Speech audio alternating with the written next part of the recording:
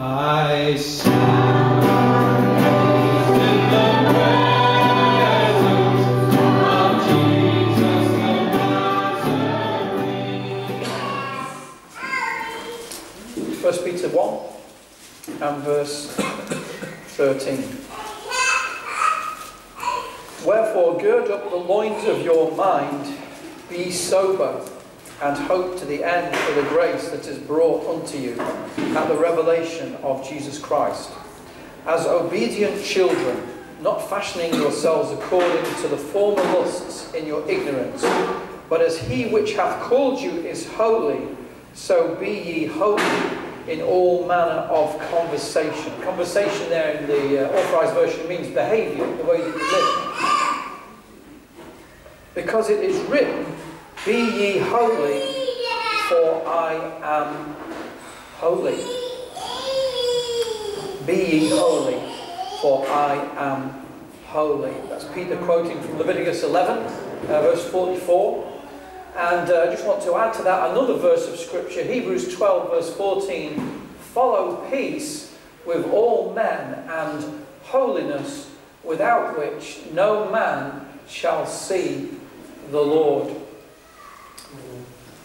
You can see there just from those two examples that we looked at how holiness is absolutely, fundamentally a really important thing for a Christian to be concerned about, to be thinking about, and to be living and experiencing. Unfortunately, it's probably one of the least taught about things in the church today.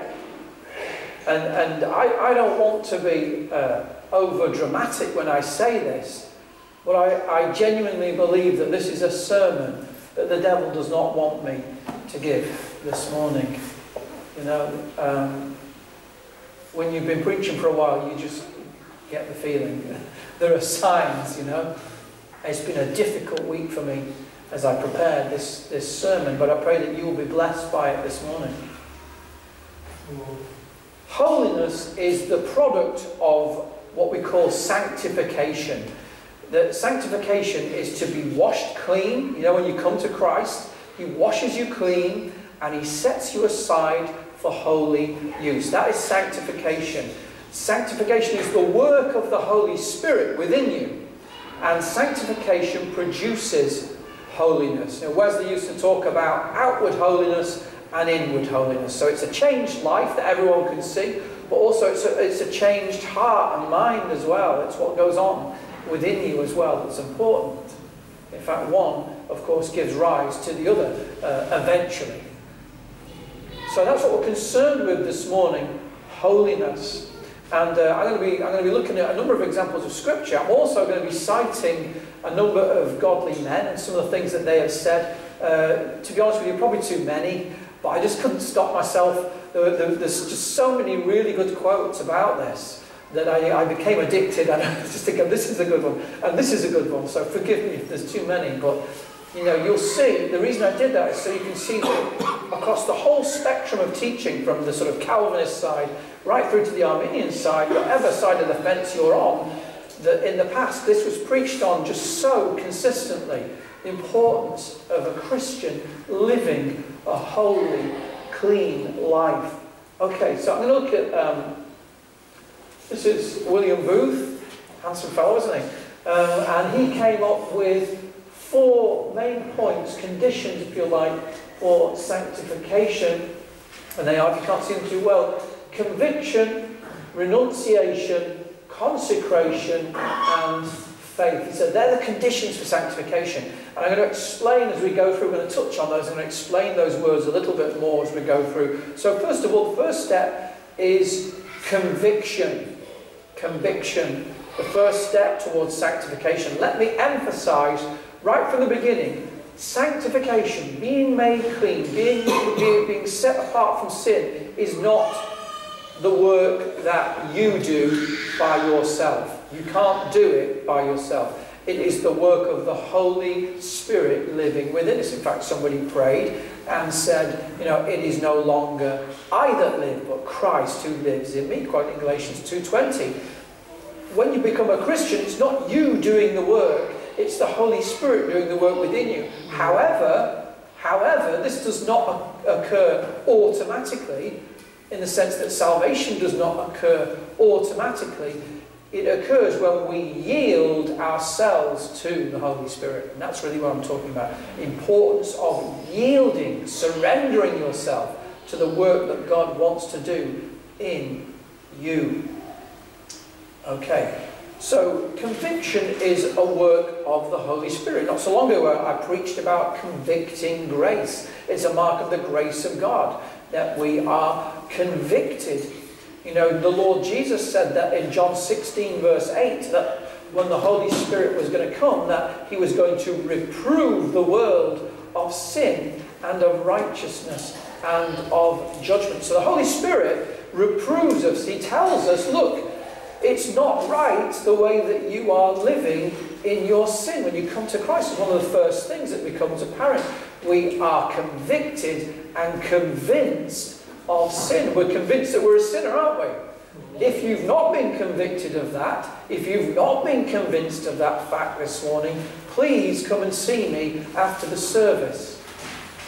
Because I don't believe that God can do a work in your heart until you see yourself as you truly are, which is a sinner guilty before God. In fact, the Apostle Paul said, by the law is the knowledge of sin, Romans 3:20. When we look at God's law, it shows us that we have, what? Fallen short, doesn't it? Fallen short of that mark, that we therefore failed in keeping God's law. So it's by the law is the knowledge of sin, that sin by the commandment might become exceeding sinful. Romans 7 verse 13 says. So by the law we see sin as it truly is, that all the world may become guilty before God. Romans 3:19. So you get the picture. It's the law, the Word of God, that brings conviction to us by the action of the Holy Spirit. We see through that the commandment becomes to me, I become exceedingly sinful. I see just how bad my sin is. And then because of that word, because of the law of God, all the world becomes guilty before God. There's no one who can say, well, I'm all right, Jack. I'm okay. I'm quite a good person. The law of God is there to show you, no, you're not actually a good person. And you need Jesus Christ. You need to hear the gospel that's going to set you free. Is that clear to everybody? I've hopefully made that as clear as I can. Once you know what God's moral law requires, and we can sum it up as Jesus did in Matthew 22:37, thou shalt love the Lord thy God with all thy heart, and with all thy soul, and with all thy mind, then we see that our sins are no longer inconsequential. They are no longer, just little mistakes that we did, and it's not really that bad. But we start to see that they are actually gross affronts to a holy God. Okay, they're actually really awful, really terrible things. And and yet, even realizing that, sin still drives us, doesn't it? It doesn't stop driving you or pushing you to do those sins. In fact, it drives us ever more furiously into those sins. That constraining power still continues to work within us, and therefore we become desperate. We become beside ourselves. I now see what the problem is, but the problem hasn't gone away, has it? The problem is still there. We're just more conscious of it now. The disguise that sin once had has been removed. Let me share with you this quote. Ralph Venning is not that well known, one of the early English Puritans, and I like what he says here.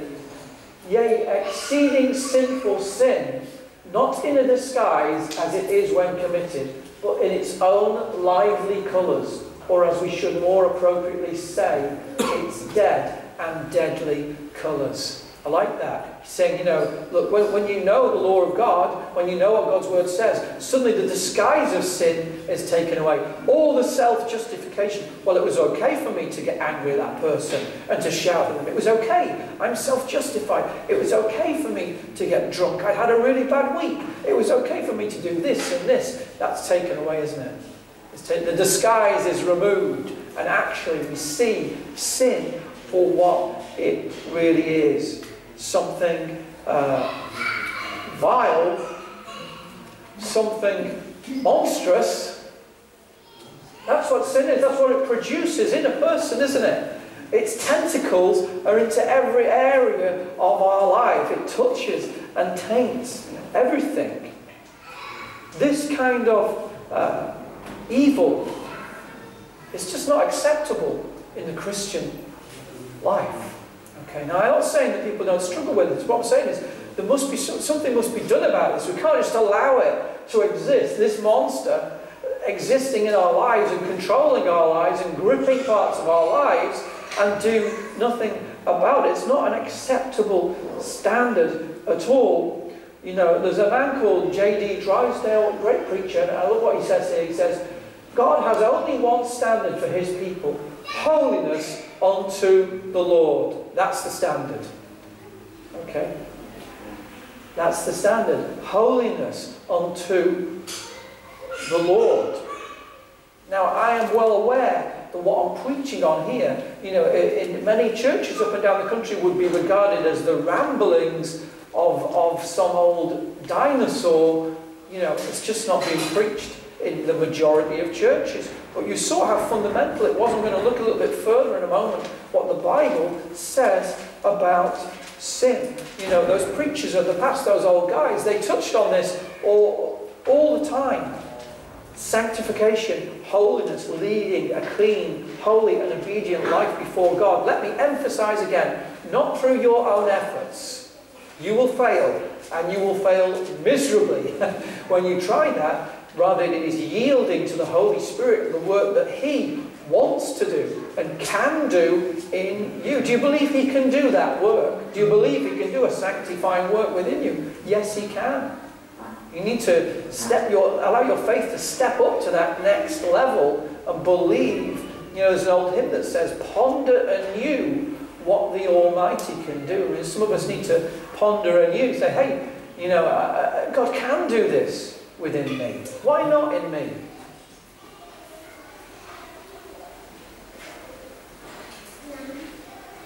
J.C. Ryle, great man of God, you know. This is what he says. A regeneration. Being regenerated is being born again, right?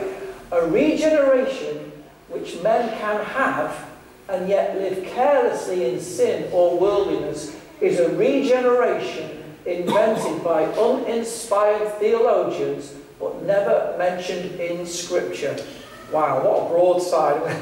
I'm glad he said that. Yeah, it makes you think, doesn't it, really?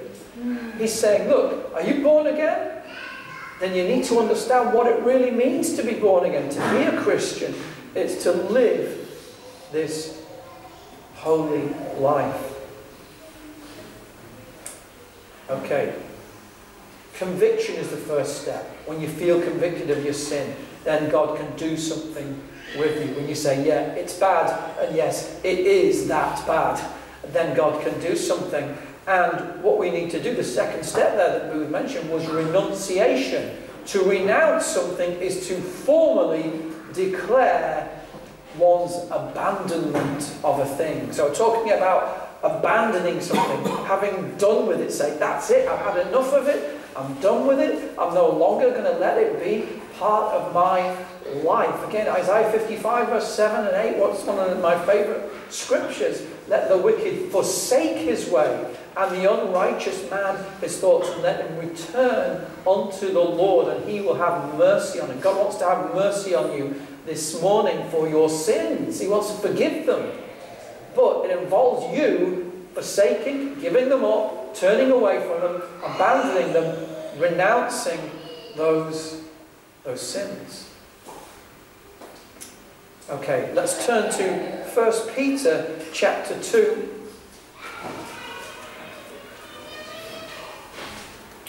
1 Peter chapter 2, verse 1 says, wherefore, laying aside all malice and all guile and hypocrisies and envies and all evil speakings, as newborn babes desire the sincere milk of the word, that ye may grow thereby, if so be ye have tasted that the Lord is gracious. There's the grace of God doesn't appear in there. But what is grace for? It's there that we might be victorious over sin. It is not there that we might turn the grace of our God into lasciviousness, that we're looking at in Jude, haven't we? In men's Bible study there. That's not what grace is for. It's that we might be more than conquerors through Him that loved us. You know. Now, Peter tells us that we are to lay aside 5 specific things. 5 things. All malice, all guile, hypocrisy, envy, and all evil speakings. Notice the repetition of the word all. This is very thorough. What is malice? Malice, literally translated, is badness. All badness. Okay, and we're to lay it aside. You know, the Apostle Paul talks about the leaven of malice and wickedness in 1 Corinthians 5 verse 8. Do you know how much leaven is needed to leaven or to rise the whole batch of bread?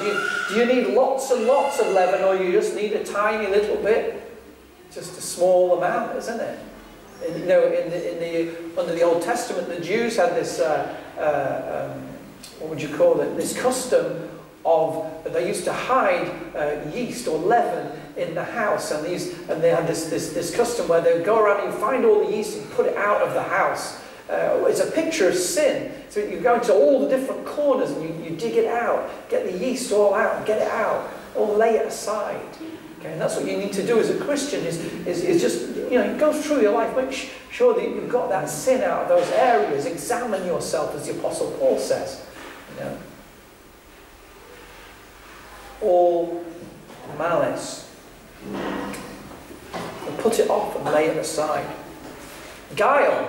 Guile. What's guile? That is deceitful words, flattering words, dishonest words. The Bible says, keep thy tongue from evil and thy lips from speaking guile. Psalm 34 verse 13. You're in a church situation, you're going through the most terrible time that you've ever had in your life, and someone says to you, how are you doing? And you say, oh, I'm absolutely fine, thank you, yes, everything all right? Oh yeah, it's great.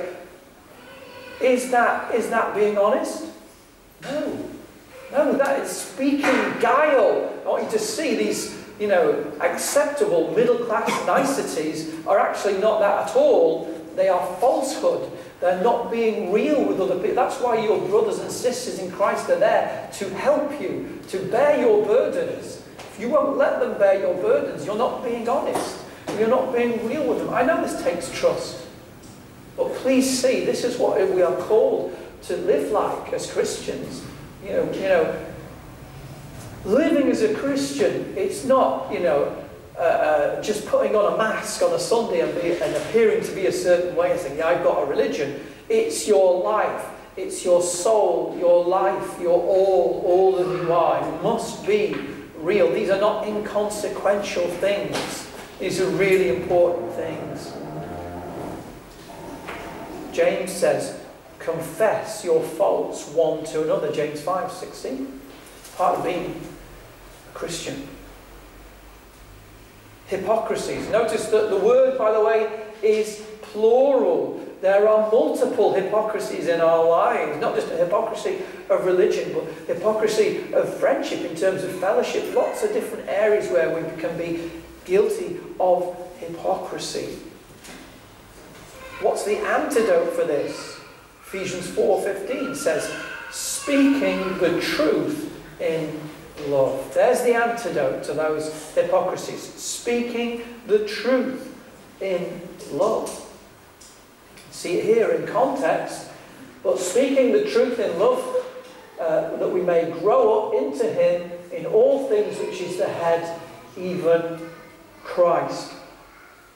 Or to put it in another way, just to take those, the paraphrasing, the important parts there, to grow up into Christ. Now, if that sounds a little bit heretical, please don't take it like that. What it means is to grow up and to be just like Christ, that our attitude would be the same as his with regard to doing the Father's will. He voluntarily and gladly did his Father's will, didn't he? The same is required of us, and we need to grow up into that. He loved his neighbour, he loved his enemies, and we need to grow up into being that kind of Christian.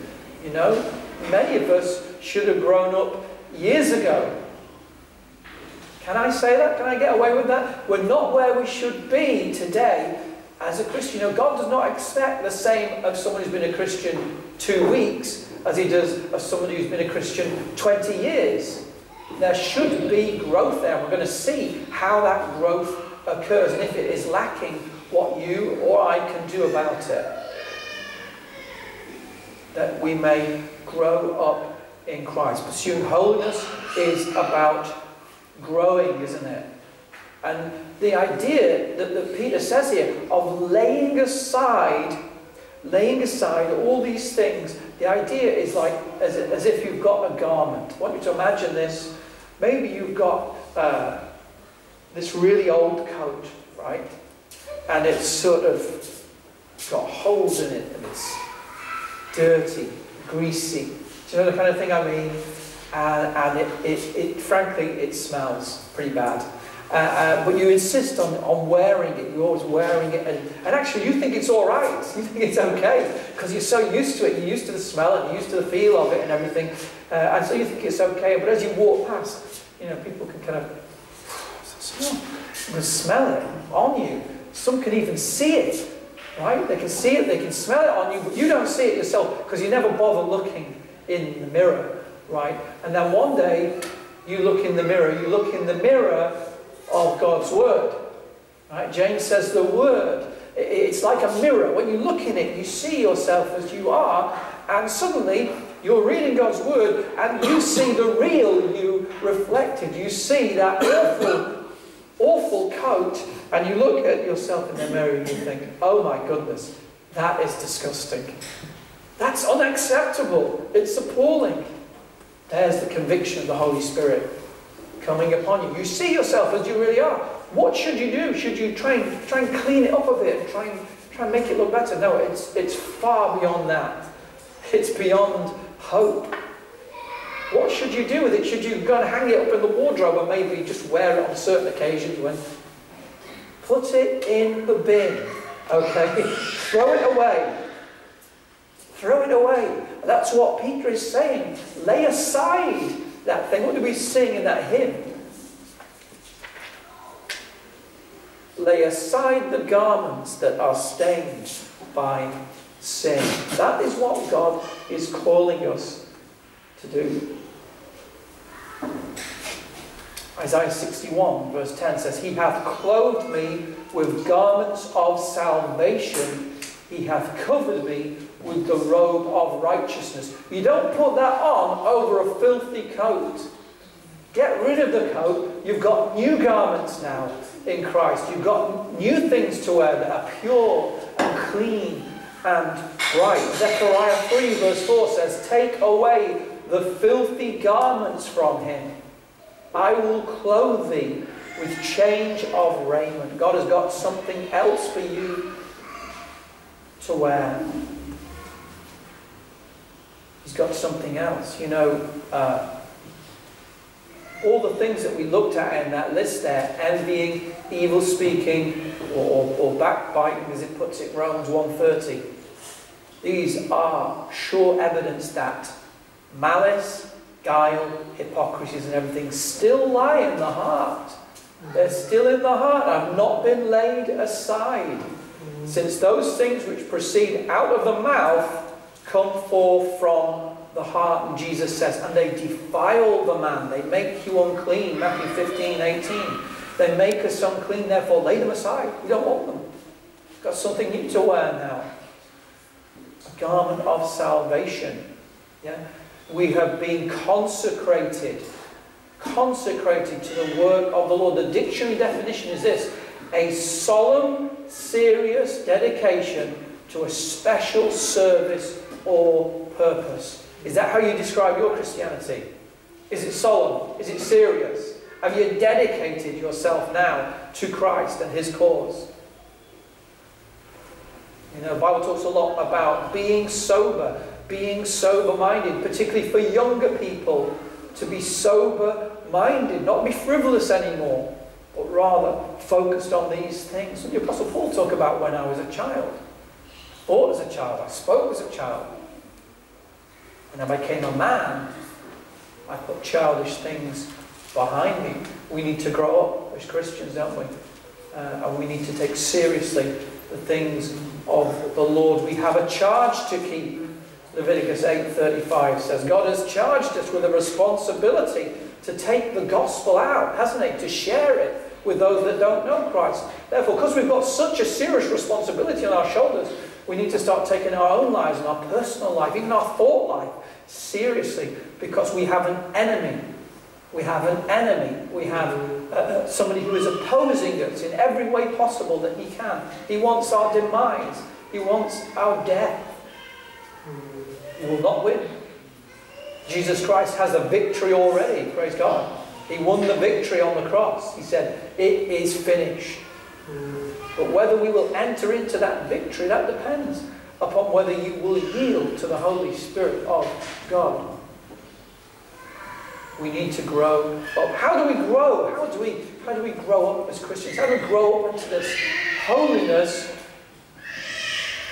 We must desire the sincere milk of the word that ye may grow thereby, Peter said, didn't he?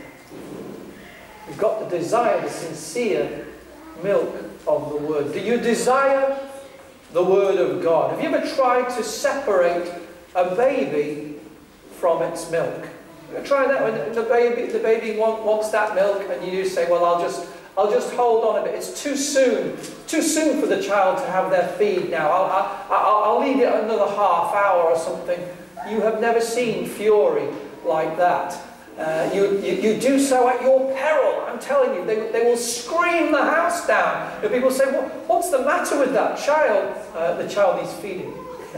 and that's the picture here that Peter's giving. He's saying, you should love the word of God so much. You're like a child with that pot. I've got to have it. I've got to have it. I've got to feed. I cannot be separated from it.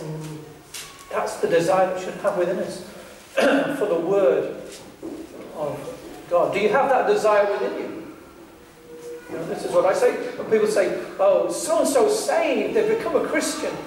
You know what I'm looking for? That desire for the word of God. That desire to read his word, to grow. And to feed just like an infant feeds on milk. What has this got to do with holiness and with sanctification? Well, Jesus said, sanctify them through thy truth.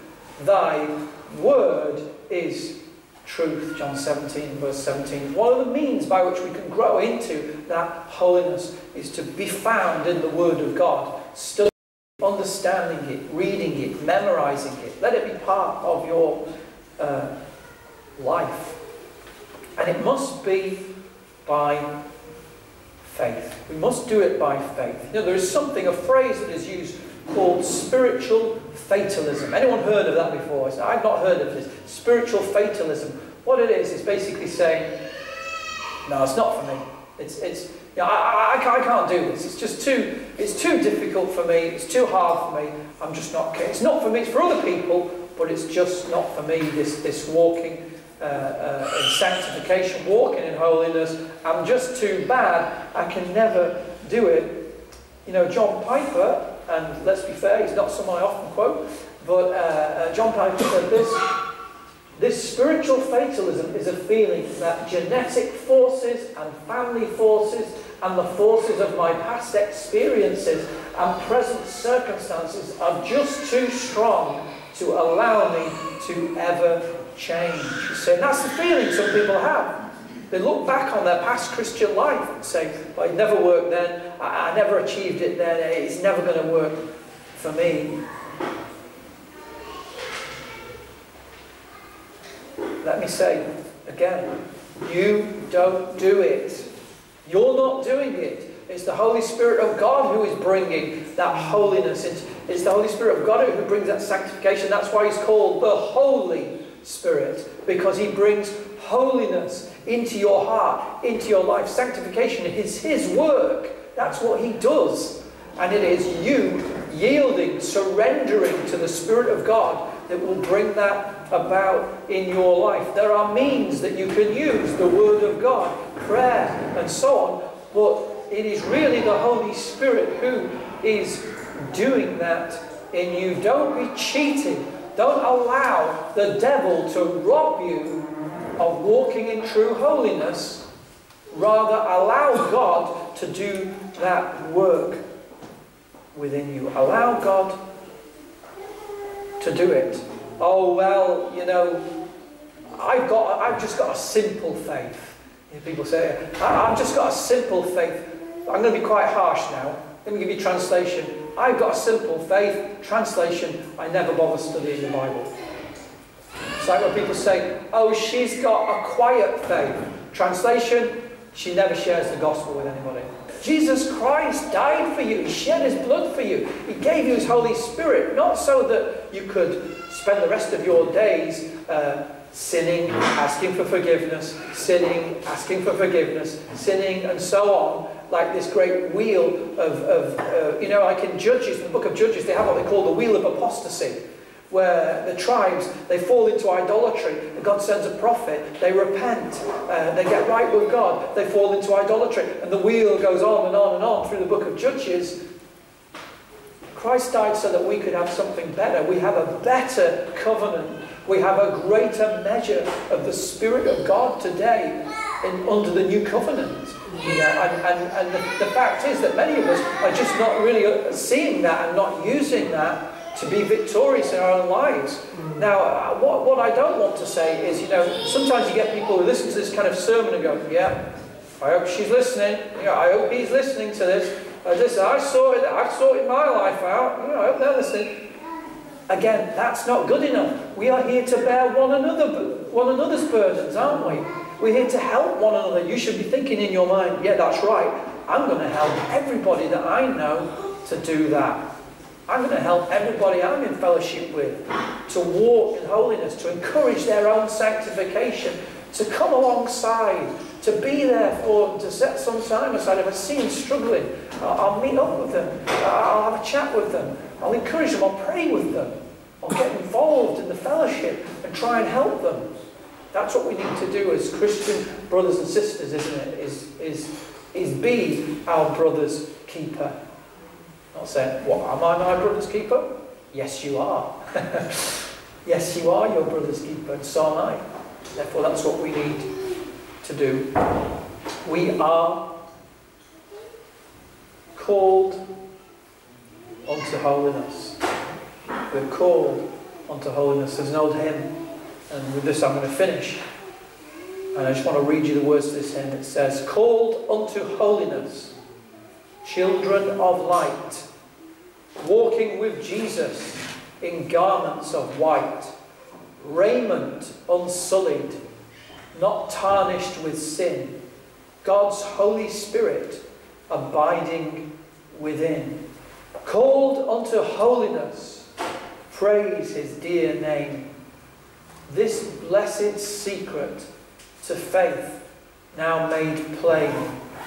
Not our own righteousness, but Christ within, living and reigning and saving from sin. Hope you'll take that thought home with you this morning, and I hope you'll pray about it, and I pray that it would really change your life and really equip you to follow Christ and experience him in a new and exciting way, in a deeper way. Just remember, take off that vile raiment, that garment, that dirty coat. Take it off and lay it aside, because he has given you new garments, garments of salvation. Let's pray.